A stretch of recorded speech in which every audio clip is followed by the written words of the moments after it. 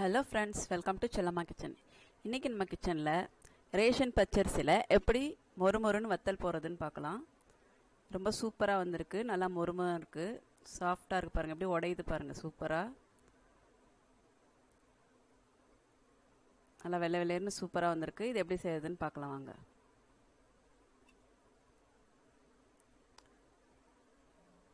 இப்போ இதுக்கு முதல்ல பச்சரிசி எடுத்துக்கிறேன். ரேஷன் பச்சரிசி தான், நல்லா க்ளீனாக தான் இருக்குது, நல்லா வெள்ளையாக இருக்குது பாருங்கள். இது ஒரு 4 அழகு எடுத்திருக்கேன். இது 4 அழகுக்கு 1 அழகு ஜவ்வரிசி சேர்த்துக்கலாம். அதே அழகில் 1 அழகு, நீங்கள் எந்த அளவு எடுக்கிறீங்களோ அதுக்கேற்ற மாதிரி எடுத்துங்க. 4 கப்பு அரிசி எடுத்திங்கன்னா 1 கப்பு ஜவ்வரிசி எடுத்துக்கலாம். இப்போ நான் இந்த அழகில் எடுத்திருக்கேன் 4 அழகு, அது மாதிரி 1 அழகு ஜவ்வரிசி எடுத்திருக்கேன். ரெண்டுத்தையும் ஒன்றா சேர்த்து இப்போ மிஷினில் கொடுத்து நம்ம நைஸாக அரைச்சி எடுத்துகிட்டு வந்துடணும். உங்களுக்கு அரிசி கொஞ்சம் கலராக இருக்க மாதிரி தெரிஞ்சிச்சுன்னா நீங்கள் கழுவி நல்லா வெயிலில் காய வச்சுட்டு கூட அரைச்சிட்டு வரலாம். இது நல்லா வெள்ளையாகவே இருக்குது, அதனால் நல்லா நான் க்ளீன் பண்ணிவிட்டு அப்படியே அரைச்சிட்டு எடுத்துகிட்டு வந்துட்டேன். இப்போ பாருங்கள், மிஷினில் கொடுத்து அரைச்சி எடுத்துகிட்டு வந்தாச்சு, நல்லா நைஸாக அரைச்சாச்சு. இப்போ மாவு நம்ம எந்த அளவுக்கு போடுறோமோ அதுக்கேற்ற அளவு தண்ணி சேர்த்துக்கலாம். இப்போ மாவு மட்டும்தான் நம்ம கணக்கு பண்ணிக்கணும். இப்போ இந்த கப்பில் நான் 2.5 கப்பு அளவு மாவு எடுக்க போகிறேன். 2.5 கப்பு மாவுக்கு 3 மடங்கு தண்ணி வைக்கணும். நீங்கள் மாவு மொத்தமாக அரைச்சிட்டு வந்துட்டு கூட கொஞ்சம் கொஞ்சமாக செஞ்சுக்கலாம். இப்போ இந்த கப்பில் 2.5 கப்பு அளவு எடுத்துருக்க மாவு.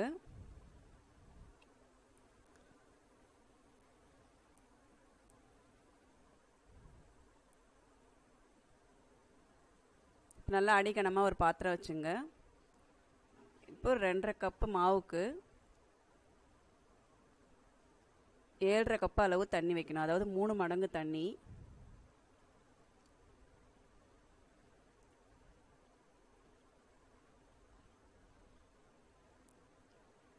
இப்போ 3 மடங்கு அளவு தண்ணி வச்சு நல்லா கொதிக்க வச்சுட்டு நீங்கள் மாவு நல்லா கிளறி எடுத்துக்கலாம்.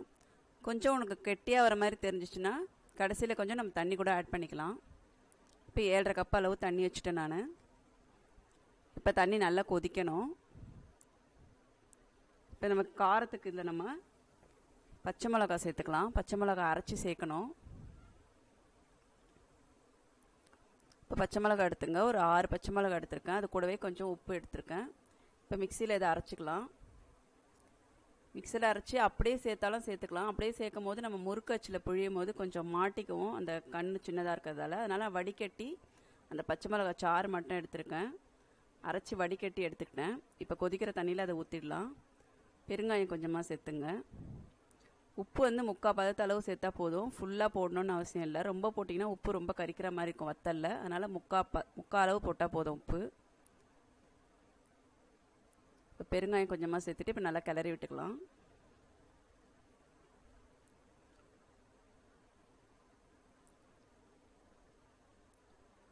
ரெண்டரை கப்புக்கு 7.5 கப் அளவு தண்ணி வச்சுருக்கேன். தண்ணி வேணும்னா நம்ம கடைசியில் கொஞ்சமாக சேர்த்துக்கலாம்.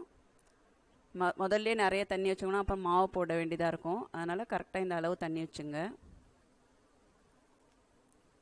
இப்போ தண்ணி நல்லா கொதிச்சிடுச்சு.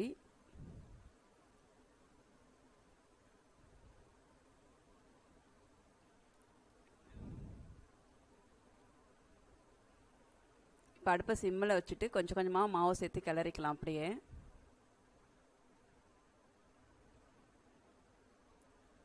மொத்தமாக சேர்த்துறாதீங்க, கொஞ்சம் கொஞ்சமாக சேர்த்து கிளறிட்டே இருங்க.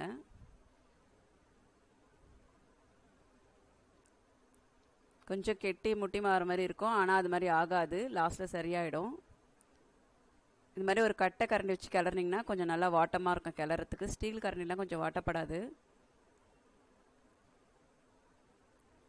நீங்கள் கீழே இறக்கி வச்சு கூட நம்ம கிளறிக்கலாம். கிளறிட்டு கடைசியாக எடுத்து அடுப்பில் வச்சுக்கலாம்.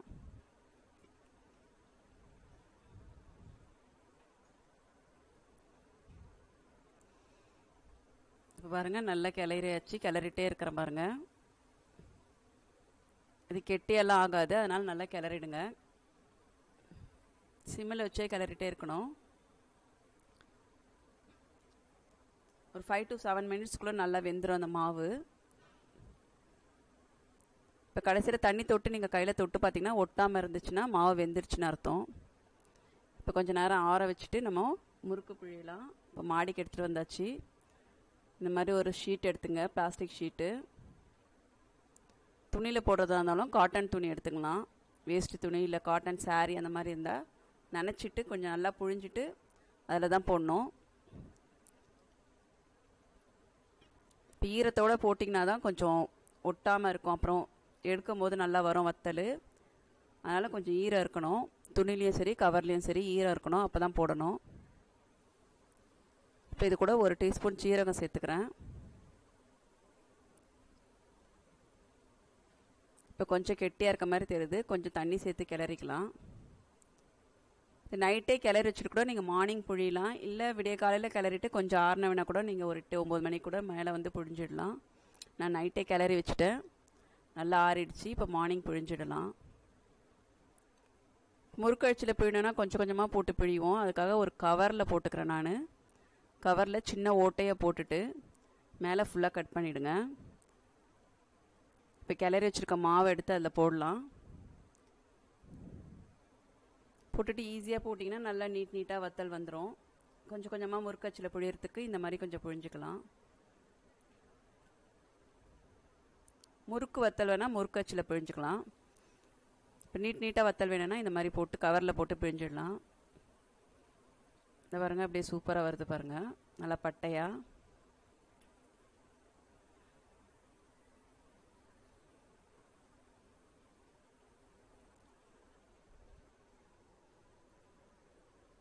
நான் 2 கிலோ மாவுலாம் போட்டு நான் மாடியில் வச்சு கிளறிடுவேன், அடுப்பில் வச்சு பெரிய டபரா வச்சு.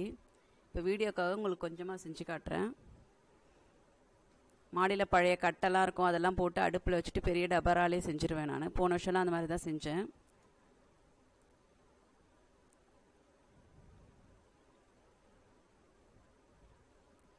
ஜவ்வரிசி போடுறதால நல்லா சாஃப்டாக மொறுமொறுன்னு இருக்கும், சூப்பராக நல்லா வெள்ளையாகவும் இருக்கும்.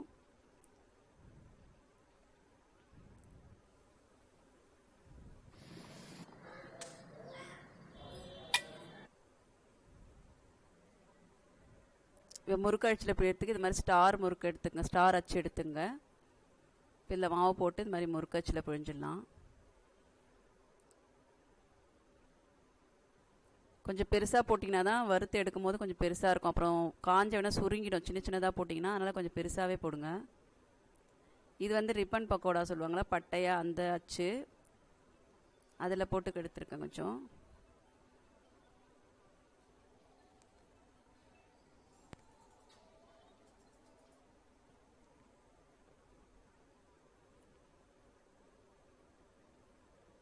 இப்போ வெயில் கொஞ்சம் வந்துடுச்சு, சீக்கிரம் போட்டு எடுக்கணும்.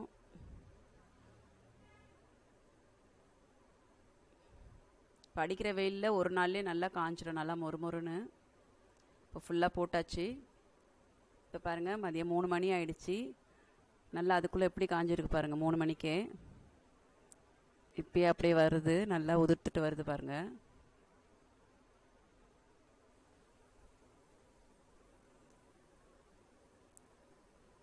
இப்போ ஒரு 5 மணிக்கு மேலே எடுத்துட்டு அதுக்கப்புறம் நம்ம தனியாக எடுத்து வச்சிடலாம் ஒன்று ஒன்றா. இப்போ பாருங்கள் ஃபுல்லாக நல்லா வந்துடுச்சு தனியாகவே. இப்போ தனியாக எடுத்து வச்சு மொத்தமாக ஒரே கவரில் போட்டு அடுத்த நாள் கொஞ்சம் நேரம் வெயிலில் காய வச்சா போதும். பாருங்கள் பட்டை பட்டையாக போட்டதெல்லாம் எவ்வளோ சூப்பராக வந்திருக்கு, நல்லா நீட்டாக. கொஞ்சம் கனமாகவே போடணும், ரொம்ப மெலிசாக போட்டிங்கன்னா அப்புறம் காஞ்சிட்டுனா ரொம்ப இன்னும் மெலிசாகிடும். அதனால் கொஞ்சம் கனமாக போடலாம், அப்போ தான் காஞ்சிதுன்னா கொஞ்சம் மொறுமொறுப்போடு நல்லா கனமாக இருக்கும். இப்போ பாருங்கள் அடுத்த நாள் வெயிலில் கொஞ்சம் நேரம் வைக்கிறேன். நீங்கள் அப்படியே காய வச்சிங்கன்னா காக்காலாம் எடுத்துகிட்டு போயிடும், அப்புறம் ஒன்று கூட மிஞ்சாது. மேலே இது மாதிரி பழைய ஷால் எதனாச்சும் இருந்துச்சுன்னா இந்த மாதிரி மேலே அந்த வத்தல் மேலே போட்டு மூடிடுங்க. நல்லா மெலிஸ் ஷால் இருந்துச்சுன்னா இதுலேயே நல்லா வெயில் படும், அதனால் அது மேலே போட்டு நல்லா மூடிடுங்க. மூடிட்டு ஒரு பாதி நாள் வச்சா போதும், ஃபுல் டே கூட இருக்கணும்னு அவசியம் இல்லை, ஒரு ½ டே இருந்தால் போதும். பாருங்கள் மதியெல்லாம் எடுத்துட்டேன், 1 மணி 2 மணிக்கெலாம் எடுத்தாச்சு, நல்லா காஞ்சிருச்சு மொறுமொறுன்னு சூப்பராக. பாருங்கள் நல்லா உடையுது பட்டு பட்டுன்னு, ஒரே நல்லா காஞ்சிருச்சு நம்ம முறுக்கு, முறுக்கு வத்தல். ரேஷன் அரிசிலையும் இவ்வளோ சூப்பராக நம்ம போடலாம், புழுங்கல் அரிசிலையும் இதே மாதிரி போடலாம். இப்போ இந்த மாதிரி வத்தலை வந்து இந்த மாதிரி ஸ்டோர் பண்ணி வச்சுட்டிங்கன்னா 1 வருஷத்துக்கு கூட நல்லா மொறுமொறுப்போடு இருக்கும். இது டப்பர்வேர் ப்ராடக்ட், இது ஏர்டைட் கண்டெய்னர். உங்களுக்கு எறும்பு பூச்சி எதுவுமே போகாது, வண்டு பிடிக்காது. நல்லா காற்று போகாமல் நல்லா சூப்பராக இருக்கும். அப்படியே ஒரு வருஷத்துக்கும் கெடாமல் இருக்கும். நமுத்தெல்லாம் போகவே போகாது. இப்போ உங்களுக்கு கொஞ்சம் பொரிச்சு காட்டுறேன் பாருங்கள் வத்தலை. இப்போ எண்ணெய் சூடாயிடுச்சு, கொஞ்சமாக போட்டுக்கலாம்.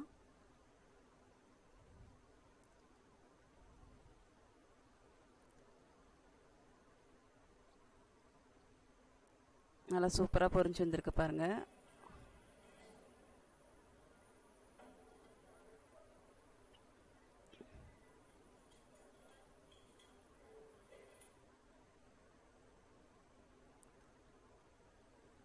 இது ரொம்ப எண்ணெயும் இழுக்காது இந்த வத்தல், நல்லா சூப்பராக இருக்கும். இப்போ பசங்க வீட்டில் இருக்கிறதால நல்லா அடிக்கடி நமக்கு காய் எதனா செய்கிறதுக்கு பதிலாக இந்த மாதிரி முறுக்கு வத்தலே செஞ்சு கொடுத்துடலாம். நல்லா தொட்டு சாப்பிட்ருவாங்க.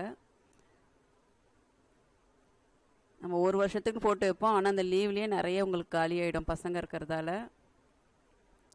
கண்டிப்பாக வீட்டில் இதை ட்ரை பண்ணி பாருங்கள், சூப்பராக இருக்கும். நல்லா மொறுமொறுப்போட டிஷ்னர்ஸ்லேயே நம்ம ஈஸியாக அதை பண்ணிடலாம். பாருங்கள், நம்மளோட சூப்பரான முறுக்கு வத்தல் ரெடி ஆகிடுச்சு. வீட்டில் கண்டிப்பாக ட்ரை பண்ணி பாருங்கள். ஃப்ரெண்ட்ஸுங்களுக்கெலாம் ஷேர் பண்ணி விடுங்க. மறக்காமல் செல்லம்மா கிச்சனை சப்ஸ்கிரைப் பண்ணுங்கள். பக்கத்தில் இருக்க பெல் பட்டனை ப்ரெஸ் பண்ணுங்கள். அப்போ தான் நான் போடுற வீடியோஸ் உங்களுக்கு நோட்டிஃபிகேஷனில் வரும். Thank you friends.